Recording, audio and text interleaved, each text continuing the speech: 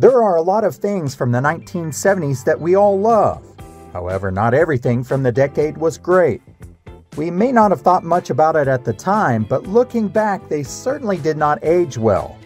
In this video, we will have a look back at some of the 1970s trends that we never want back.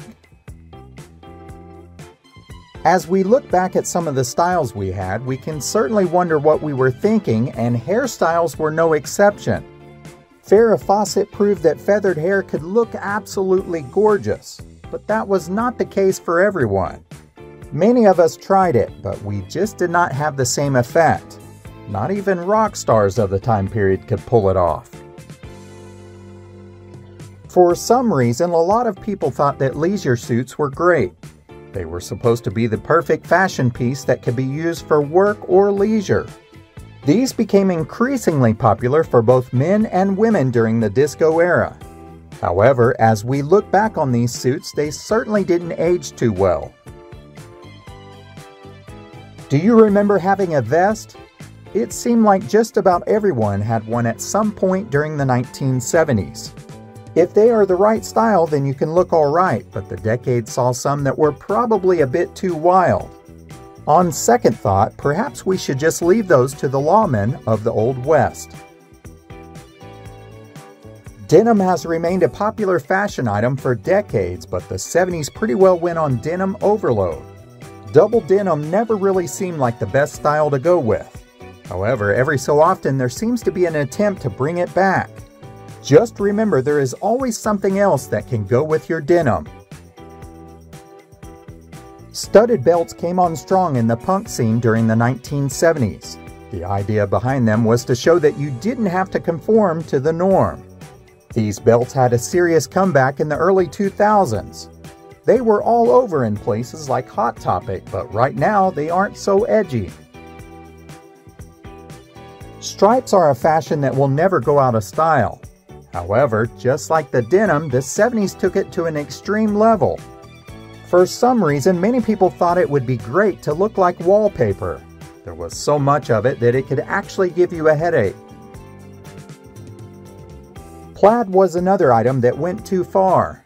I myself love plaid, but in the 1970s, people went plaid crazy. They could have a plaid shirt underneath a plaid jacket with plaid pants and a plaid hat. At that point, even lumberjacks would cringe. Nothing says creepy like a man in a knitted sweater with a belt that would go around it. What was that even for anyways? It all seemed like something that a serial killer would wear as he drove around in his solid panel van. Hopefully this style never makes a comeback. Platform shoes are the most impractical shoe that refuses to die.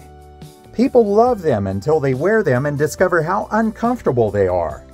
They can also make you more prone to accidents as well. This style is really just better locked away in Grandma's chest up in the attic. A little flare in the leg is not necessarily a bad thing, but the 1970s took this one to the extreme. Back then, these legs flared so much that you could actually hide your kids in them. In recent years, these made a little bit of a comeback, but they didn't seem to stay too long. Perhaps people realized that these required a little more care than they thought. Flare legs weren't the only thing that got bigger in the 70s. Remember the collars? They got wider and longer, almost to the point of being funny. Some look like seagull wings or bat wings, while others got absolutely ridiculous and look like a big old floppy pair of bunny ears. Hopefully these collars never fly back into style. In order to balance out those super big collars, you needed a super wide tie. A lot of these ties had crazy patterns on them, which could really make it look gaudy and unsightly.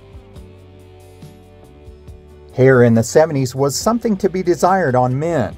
It was perfectly fine to have bushy sideburns and/or a mustache that looked like a walrus.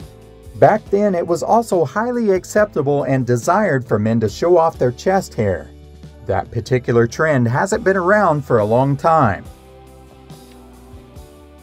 The sexual revolution changed a lot of things, and people began experimenting with things away from home. This is when the shaggin' wagons came into existence.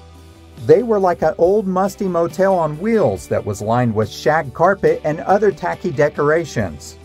People put a lot of money into these, but eventually they began to be frowned upon.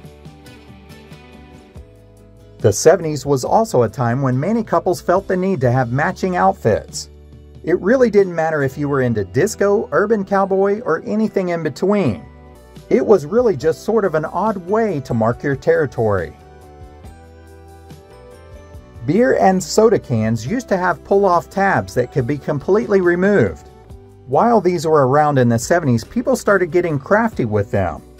It was very popular to make a set of curtains with them, but it went too far when they began making clothing with them. It's almost like they were preparing for a shark attack. Looking back on it now, maybe it was the perfect outfit to go watch Jaws in the theater. When disco first came around, it was very popular in Latino and black clubs. Eventually, it evolved into a craze that was in every type of club, and at that point, it went too far. Especially when you heard things like Disco Duck. This was a whole album where someone was singing like a duck. After that, it's no wonder that this genre died out. With everything getting bigger in the 70s, like flared legs and butterfly collars, it makes you wonder why some things were so small. Hot pants or short shorts were almost like briefs. There is nothing wrong with showing a little leg, but sometimes parts come out that you couldn't unsee. It was really an uncomfortable style for those wearing it as well as everyone else around them. Jeans and pants were another item that left little to the imagination. There was definitely no guessing on whether or not it was a male or female. They were so tight that you could actually count the change in the pockets. Waterbeds became huge in the 1970s. If you couldn't visit the ocean, then why not bring the motion to your bedroom? This was also a way of separating yourself from previous generations. No one had ever had anything like it. They really weren't all that bad until you accidentally sat on the waterbed with something in your pocket which would puncture it and send water gushing throughout your home. If you have one of these today, then you might not like it. It's not the easiest thing to climb up out of, and your back might not like it either. Flashy vinyl jumpsuits also became a thing during the disco era. Everyone pretty much looked like they were wearing candy wrappers, and they really weren't all that breathable either, which meant that the smell could kill you. Rooms and homes were very earthy feeling, but at the same time they were monochromatic. Each room had a different color that went all the way around the room. Shag carpet was a staple in most homes, and it required special care with raking and a vacuum to handle it. Bedspreads, wallpaper, and furniture were gaudy and unique to the decade. In the 1970s, many people had carpet in the bathrooms, which really wasn't the best idea.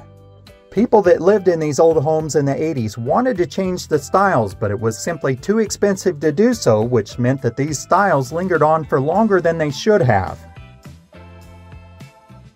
Some of the sayings that were used in the 70s may seem funny now, but they were actually pretty cool back then. Remember using freaky deaky to describe something weird? Or how about telling people to stop dipping in our Kool-Aid for when someone was being nosy? Peace, love, and granola was another one, although I'm not quite sure why the granola part was added. The 70s was all about funky patterns, and it really didn't matter whether you were talking about clothing, tile, or wallpaper.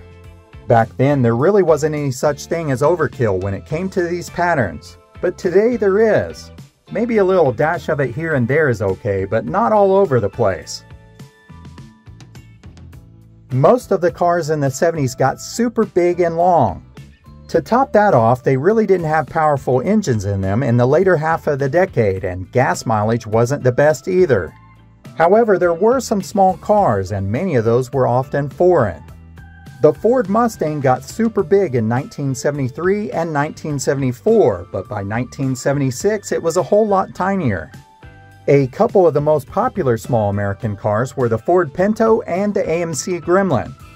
Both of these cars were sort of weird shaped and not the best looking. The Pinto had its own set of problems when someone hit it in the rear and then it suddenly exploded. So for obvious reasons, these cars are certainly not something we would love to see back. The 1970s was full of style, and it was all about getting bigger and bolder. As we look back at some of these trendy styles, we now realize that we never want some of these back. In many ways, it's hard to believe that we all went along with these trends.